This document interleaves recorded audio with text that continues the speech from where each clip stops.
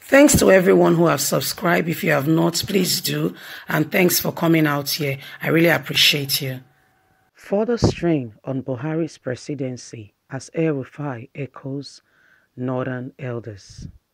The recent show-off of contritions and acknowledgement of failure by Kaduna State Governor Malam Nassan Ahmed El-Rufai came as a further endorsement of the position taken by the Northern Elders Forum, NEF's, verdict on the current administration in the era of security and social-economic situation in the country. If not for the security agencies' prompt intervention, they would have wiped out the entire villages. I also came to apologize for failing to protect you fully. We are doing our best to minimize such incidents. You should continue to forgive us. That was how the Kaduna State Governor conveyed his feeling last Monday when he paid a condolence visit to 5 villages, including Kwarama in Igamon, Gawa Local Government Council, where more than 50 persons were slaughtered by bandits very early in the morning a day before.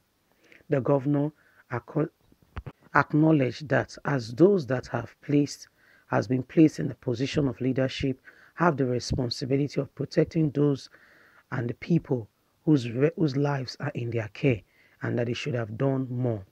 He really apologized to the people, showing remorse of what has happened. And this he has shown regarding Buhari's administration, that security has not been taken note of or given focus. El-Rufai is really not happy with the situation of insecurity in the country. And this has really offended President Muhammadu Buhari. Nigerians, El-Rufai is really not happy because Kaduna was hit last week, and we know what happened at how many states, how many villages, 5 villages were 5 villages were hit by the bandits and over 50 people slaughtered. Now, if the media tells you 50 people, actually know that that number is ×2 or ×3.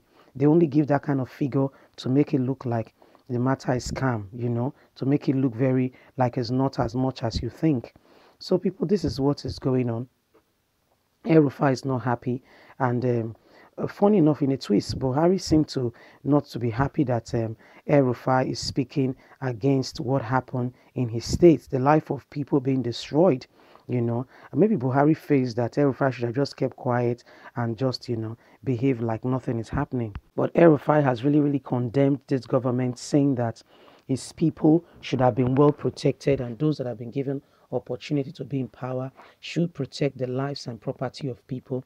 And I remember he also gave a declaration that from henceforth they are going to defend themselves, and any bandit who comes to any of the villages in his state will have themselves to blame. If the security agents has not responded immediately, the entire villagers would have been wiped out. They would have been wiped out. But guess what?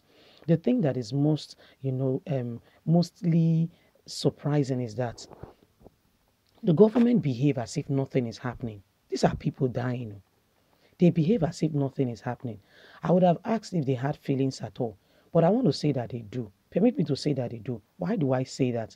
When Buhari's son, if you remember, had a bike accident, nobody sent him. He had a bike accident on his own.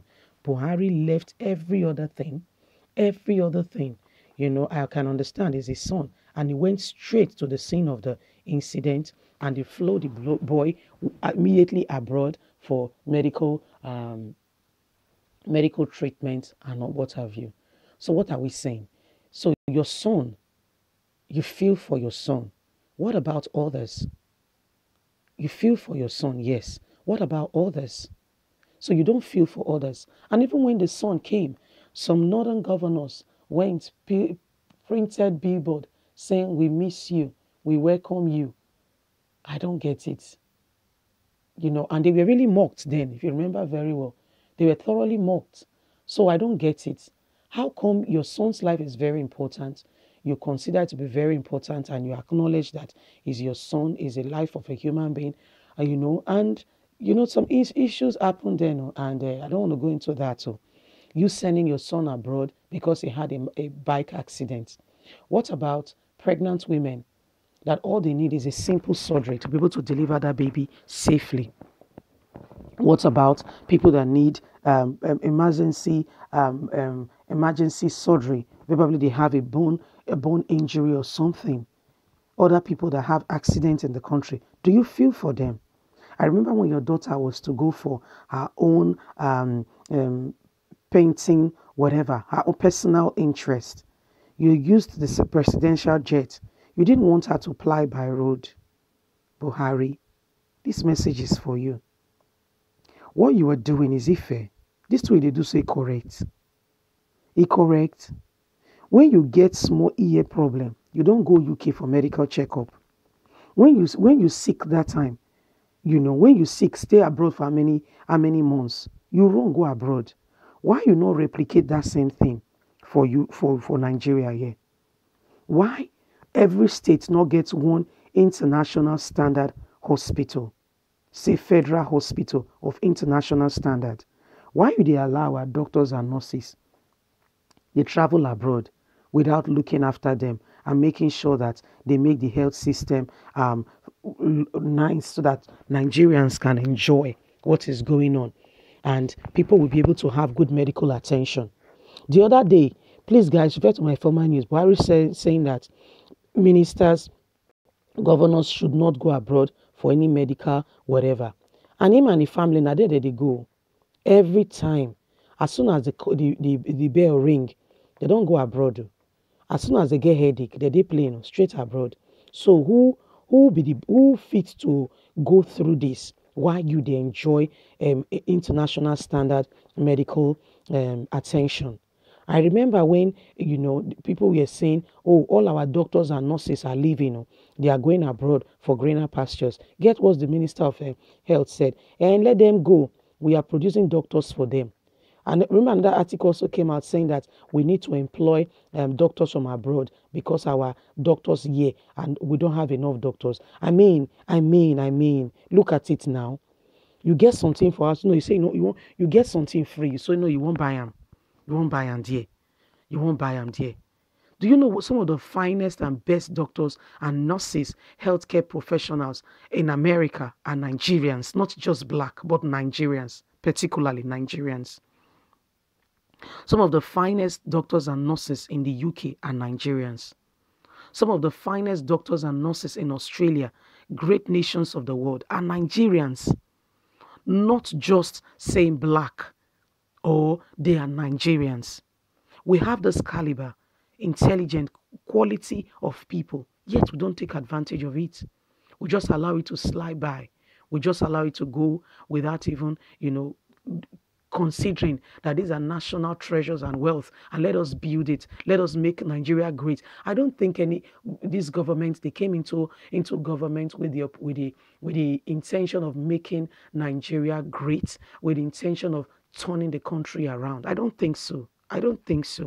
Because their actions says contrary and totally something else. I don't think they came into power saying, you know what, let us transform Nigeria. Not get me wrong. I know so they go still thief, they go still chop. But chop will clean you, not chop stay in your mouth now. Chop clean mouth, maybe like say nothing happen. Do something that when you leave your footprint in the sand of time.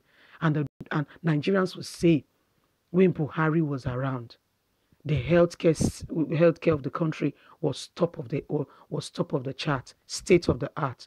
When you get the doctors and nurses on ground, there is medication, everything is working, there is oxygen, there is this, there is that. In fact, Nigeria was heaven on earth. In fact, other African countries were coming to Nigeria to seek out medicals for themselves because they know Nigerian nurses and doctors were the best. And they are not underpaid, they are well paid. So everybody loved their job, going to their job. People will work in some states and they'll be owing them 5 months, 6 months, doctors and nurses. How do not go kill people? How do not go do things without their hearts being in it? How do not go do like that? Because they are not happy to start with. So, people, this is the state of the country. El-Rufai is not happy with Buhari, with the killings, and northern elders are looking at it. I would like to hear your take on this matter. Please don't forget to like, share, subscribe, click on the notification button so you can get all our latest news. We're here to keep you up to date with all that is going on in Nigeria and around the nations of the world. Thanks very much for listening. God bless. Do have a good day. Bye.